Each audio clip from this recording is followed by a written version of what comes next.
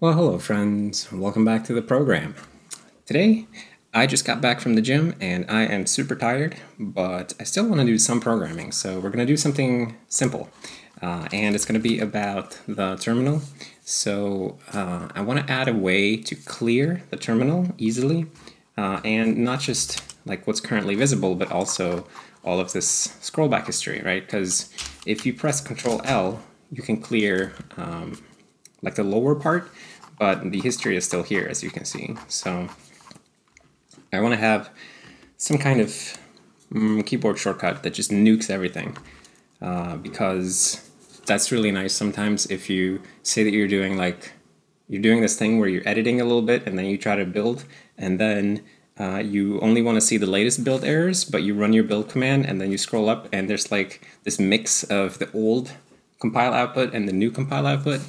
That's annoying. So we're going to add some kind of clear or like erase all history, or I don't know, clear history maybe?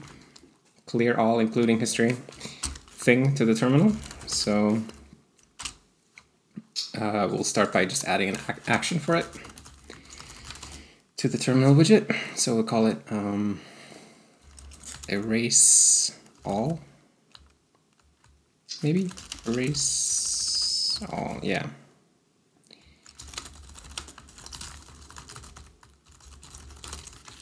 Or maybe clear is a clear including history.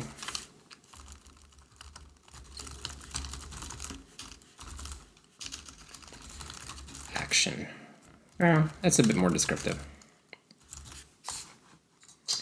Okay, and we'll just clear including history. Cool. And then let's see how we use this stuff. I guess we need to add the action, actually. Action actually. So clear including history action. All right. So wherever we create the copy and paste actions, we can also do this action. And one thing that you'll note is special about copy and paste actions in the terminal is that they don't use the standard keyboard shortcuts, which are Control-C and Control-V, but rather they use Control-Shift-C and Control-Shift-V, respectively. And that's because when you're interacting with terminal programs, that very often, Control-C means interrupt, and Control-V.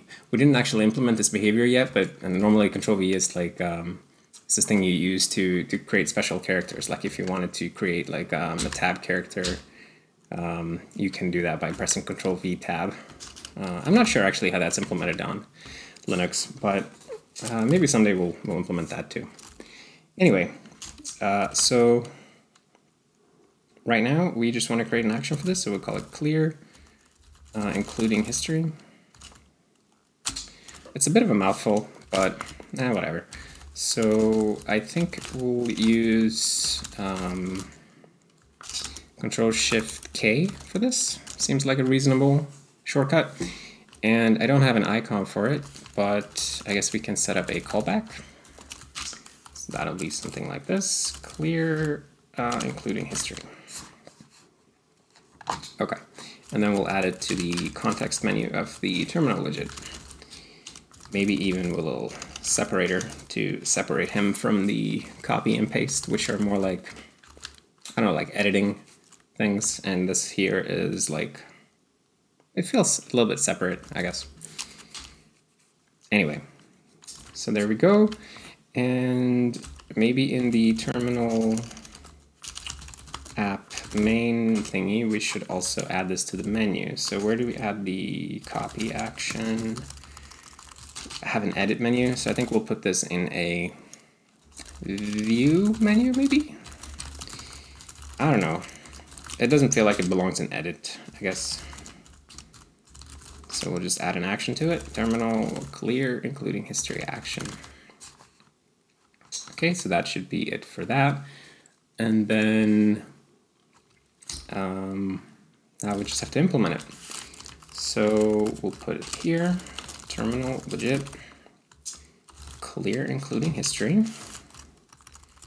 and really it will probably just call through to the terminal object, which already has a clear. What does that do? It iterates through all of the rows. So these are just the bottom rows. It doesn't include the scroll back, and then so it iterates through all of them and clears everything, and then moves the cursor to 0, 0. So we kind of want to do this, but just this plus deleting the history.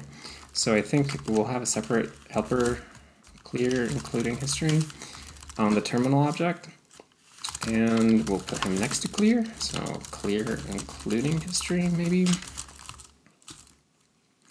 Or in fact, it could even be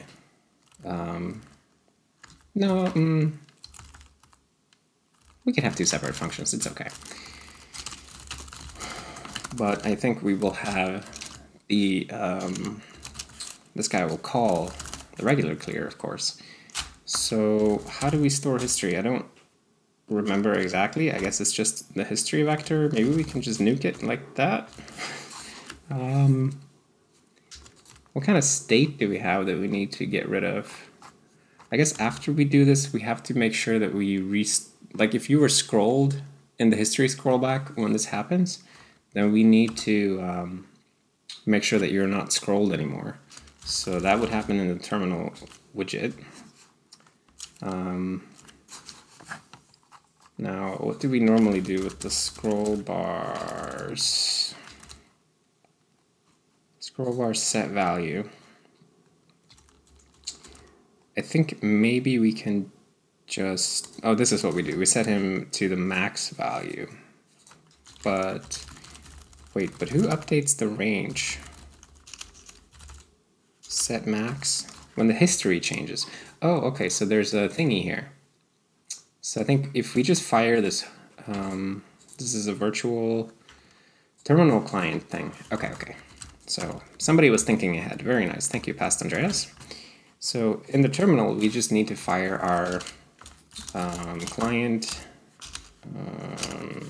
terminal history changed. Boom.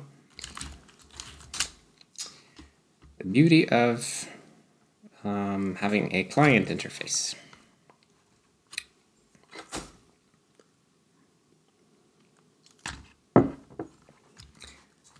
Okay, so look at that. We have all the scroll back, but what if I press Control-Shift-K? Boom. And we are like completely super duper clear. Which I guess is fine, although now we're at the bottom again. Why are we at the bottom? That's a little bit weird.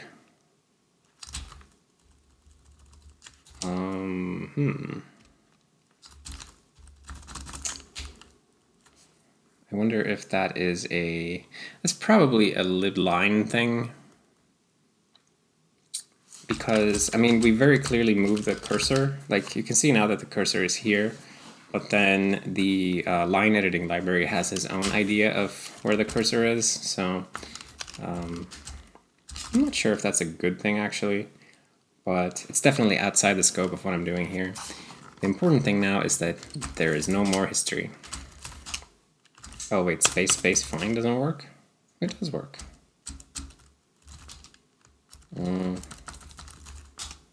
Okay, never mind. So, scroll back, Control L. Sure, but there's still scroll back. Control-Shift-K. Boom, everything gone. So, that's pretty nice. And there it is. Clear including history. I'm not sure that I love the name.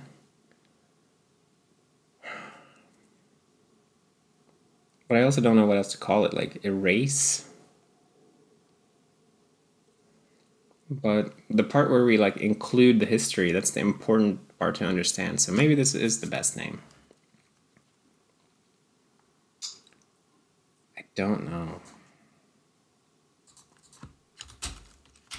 I guess we could have a separate one for like control. I was thinking Control-Shift-L, because actually when I do press Control-L, it's just generating a character that the shell reacts to. So I wonder how we do that here.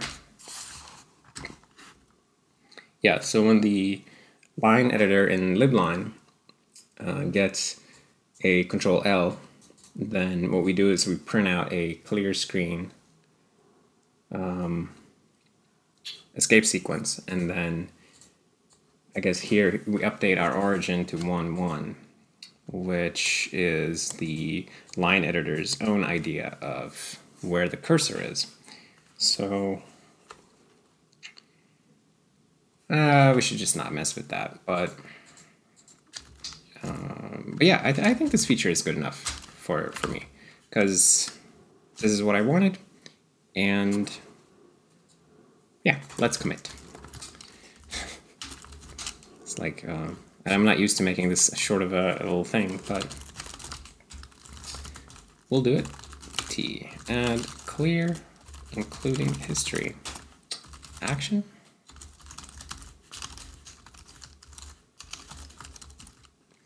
Control-Shift-K. Oh wait, can we fit one of those guys? Yes, we can. Sometimes you just want to get rid of all your scroll back history, the terminal, and now there's a way to do that. Cool. Okay, so I think this is going to be it for today's video. I am so tired, so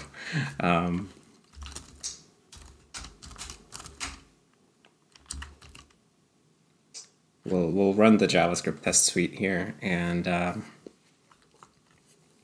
generate some scroll back. All right, and then we will just nuke all of it. Boom. Very cool.